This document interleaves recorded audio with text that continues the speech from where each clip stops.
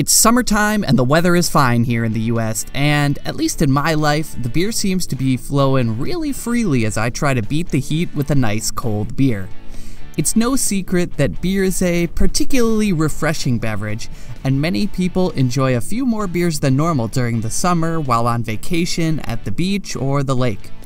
As a guy who sits around and is almost constantly thinking about the beer industry, the slightest seasonal variation in the nature of beer got this nerd thinking, how much does beer production truly fluctuate throughout the year? Hey, this is Ryan with Beer by the Numbers, and as beer tourism becomes more and more popular, many brewers, especially craft brewers, are seeing some pretty big fluctuations in demand throughout the year. But what causes such demand, and how much does that move the needle on beer production on the national scale? We're going to explore all this and more in today's episode of Beer by the Numbers. Let's dive into it. I was looking through beer news a couple weeks back when I came across an article from the Portland Press Herald out of Maine talking about how that state's breweries have an absolutely insane summer rush of thirsty beer lovers. Back in April or May, if you visited Rising Tide Brewery in Portland, Maine, you would have seen a tap room with only a dozen people or so in it, but you would have seen a team of brewers working busily to operate a canning line to pump out as much beer as possible. They certainly weren't cranking out all that beer for those in the tap room.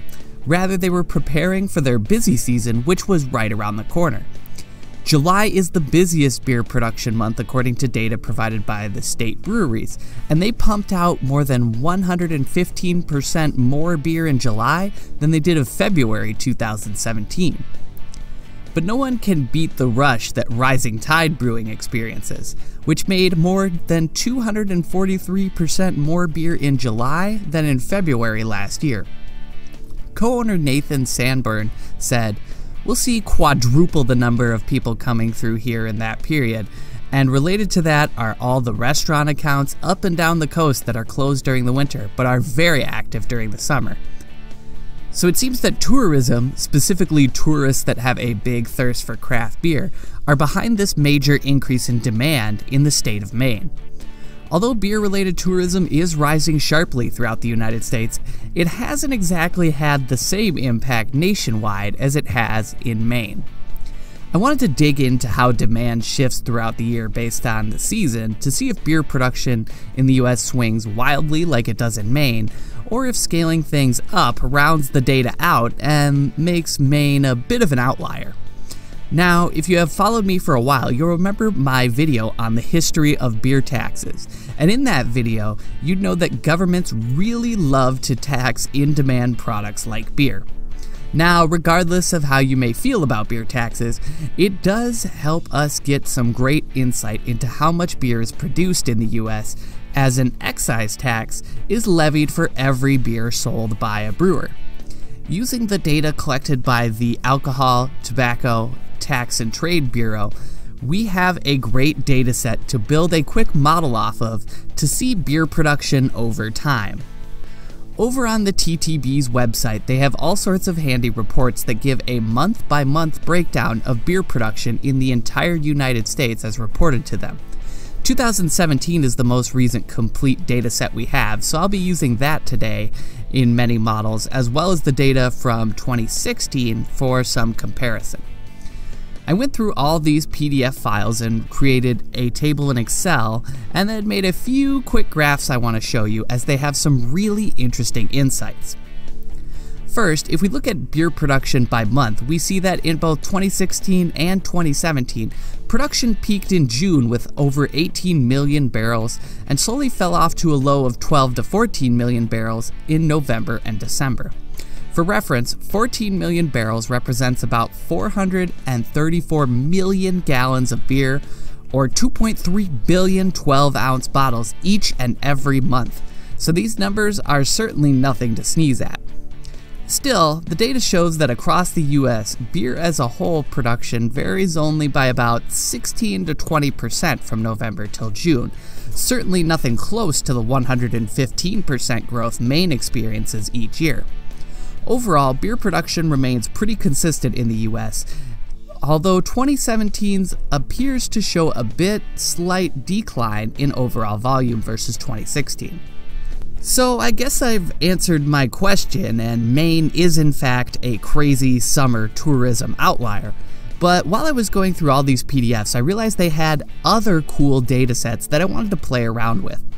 The TTB listed below the production numbers all the raw materials used to create that beer in 2016, and I couldn't help myself but put it into a graph to see how demand for certain materials shifted throughout the year. The first thing I looked at was grain usage, which was actually fairly consistent month to month, but had a few outliers. As you can see, every 3 months there was a large spike in the amount of grain used. I racked my brain trying to explain this trend when I realized that each of these spikes in usage corresponds perfectly with a calendar quarter close.